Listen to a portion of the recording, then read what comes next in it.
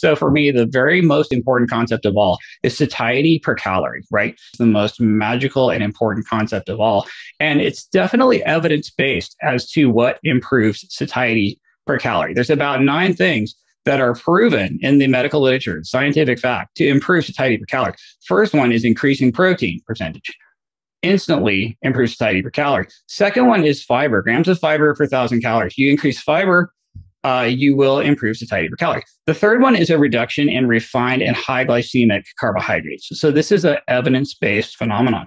If people eat just like juice and toast and cereal for breakfast, they're literally going to eat 300 more calories during the day. If you reduce refined and high glycemic carbs, you will eat fewer calories. The next one is actually eating less fat. So unfortunately, the more fat you eat, the fatter you're going to be. It's passive overconsumption, and it's a scientific evidence-based fact that a reduction in fat will actually lead to eating fewer calories. In fact, you can take any animal and just pour fat on top of their usual food, and they'll just immediately passively overconsume and get fatter. Lower fat for satiety per calorie. Okay. And this is really, really important because all the keto people are like, well, that's stupid.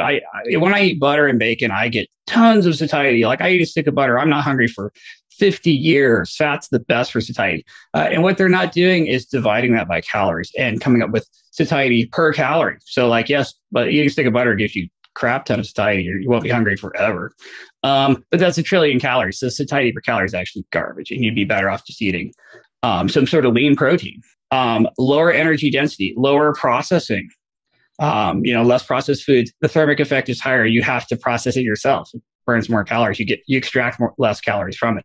We have studies where you just feed peanuts to rats versus peanut butter, and they get fatter on the peanut butter. So protein, fiber, water, higher. Energy density, carbs, fats, processing, alcohol, you want all those lower. Nutrient density, minerals, and micronutrients, the higher those are, the higher satiety calorie. There's these definite themes that are all evidence-based, that all improve satiety per calorie and all make people more successful with a diet.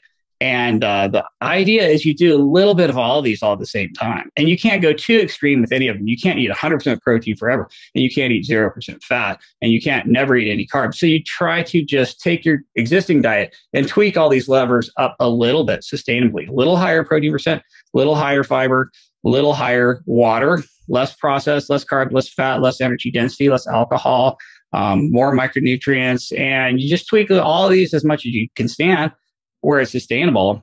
And that's honestly this whole PE diet concept that I'm talking about. Annotated and summarized, easy to share with loved ones. The description below the title for this video has these summary points.